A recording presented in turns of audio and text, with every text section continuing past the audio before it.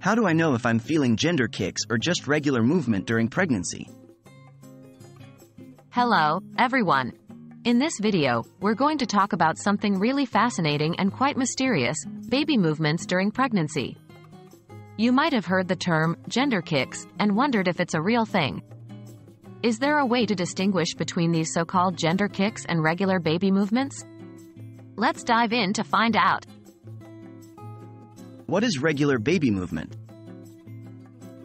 First, let's clarify what we mean by regular baby movement. Starting around 18 to 25 weeks into your pregnancy, you might begin to feel your baby moving. This is known as quickening. These movements can feel like a flutter, swish, or roll. As your baby grows, the movements will become more distinct and frequently felt. It's a normal part of pregnancy and a sign that your baby is actively moving and growing inside your womb. What are gender kicks? The term gender kicks has been floating around pregnancy forums and social media, and it refers to the idea that the type or strength of a baby's kicks in utero could indicate the baby's gender. However, there's no scientific basis for this claim. The baby's movements in the womb are not a reliable way to predict the baby's gender.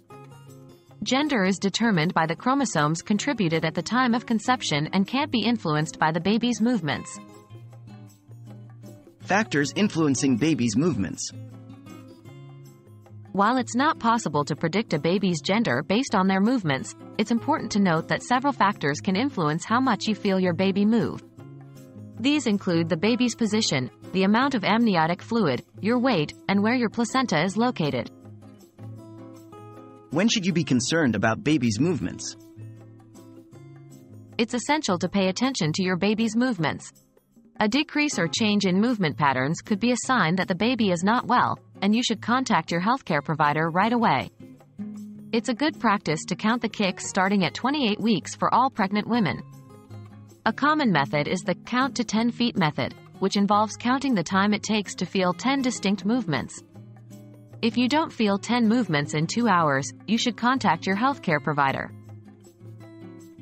While it's fun to speculate about your baby's gender based on kicks and movements, it's important to remember that these theories aren't backed by science.